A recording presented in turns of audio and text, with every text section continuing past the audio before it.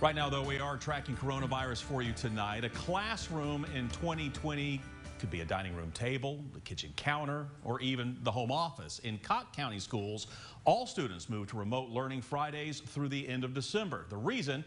Contact tracing from positive COVID-19 exposure. WATE 6 on your side reporter Madison Keevy met a Cocke County family who opted in to virtual learning from the start. So Madison, what are the challenges now in this East Tennessee school district? Yeah, the right equipment really makes all the difference. When they first opted to go online, a first grade classroom came to life through a cell phone, as you said, sitting at the kitchen counter.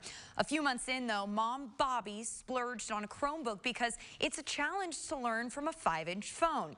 Now she and her first grader are wondering, how long will this last? Hi. Say hi. How are we doing? It makes sense I met the Shelton family virtually. It's how Cammie talks to her first grade class, and earlier it's where she aced a timed math test. 15. Who's going to tell me? 15. 10 plus 5 equals 15. Cammie's mom, Bobby, showed me what a typical day in their at-home classroom looks like. This is the part where he writes on a wolf. See, he's hanging out to his ear.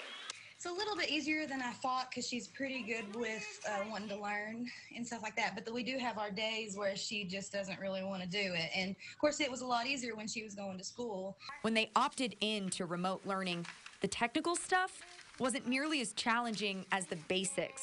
Just being at home, you know, they get antsy and they get bored. And so it's hard to keep them interested in what's going on. So you got to really keep up and try to make them feel interested in it. A challenge for Mom, different than what Cammie has in mind. Like, sometimes I miss having snack time. Bobby feels lucky.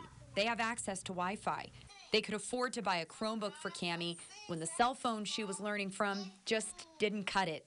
Aside from helping making sure that people are getting those Chromebooks and those tablets, and if they don't have internet at home or like data on their phone, even for like in service wherever they're at, some people have no internet at all. So I see that being a big issue for a lot of people.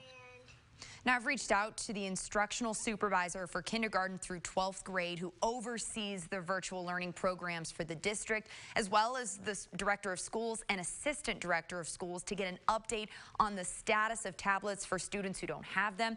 I haven't heard back yet, but in a statement to Facebook, the district has been thanking staff for their work during the pandemic to keep students healthy and up to speed academically. Bo? All right, Madison, thank you. Right now, Cosby Elementary is on a remote learning schedule for the rest of the week. That's due to a large number of absences for staff and students.